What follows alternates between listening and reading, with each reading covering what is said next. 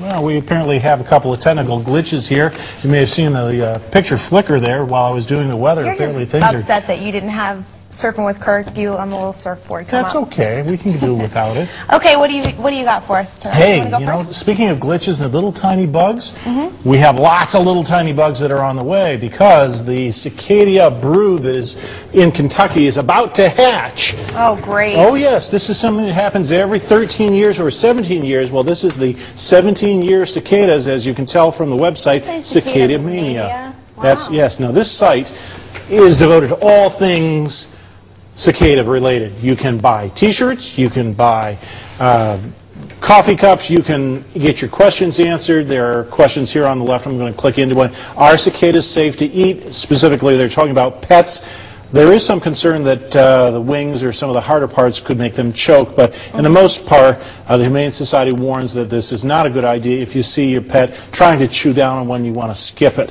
Now, you may wonder just exactly where are the cicadas going to hatch, and in fact, there's a pretty good map here. If you come down here, it's the brood.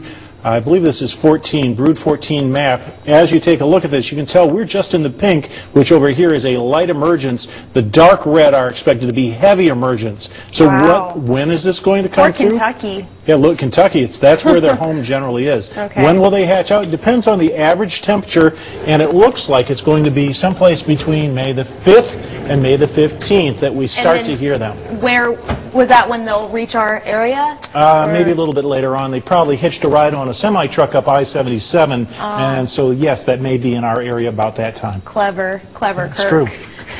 Okay, well, last night we did the Super Mario Brothers, and we got such great feedback. A lot of people were checking out our video, and I got a couple emails about it. So tonight, this is for all you Nintendo historians out there. It says, are you a Nintendo historian?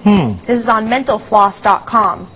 It says, well before the Wii, Nintendo burrowed its way into our pop culture with classic games like The Legend of Zelda, Mike Tyson's Punch-Out!, and Metroid? Metroid, yeah. Metroid. Well, how well do you remember the little details? I don't know. Well, I'm not going to try this either, but... This is a quiz? Yeah. Oh, you have to match things. Yeah, you do. And I see. Where are the silver arrows? I would say that this is 2. Bum. Oh, dear. So you have to match them up which game they were associated with. Exactly. So if you're a Nintendo historian, you probably know these. Now, I'm not even going to try to get... Well, I'll just... That way, I'm just putting in numbers. Random numbers? Okay. We can see what happens. We'll see how bad this turns out if you really don't really. know. What am I missing? 5? I don't know, 10? Okay, go ahead, try it. Let's see if something happens. Mental Floss tells you... You are awful. 2 out of 10. Oh, well. Wow. Well, just for putting in numbers. 20%, not bad. Test yourself by going to... mentalfloss.com. You'll have to check it out. And we'll be right back.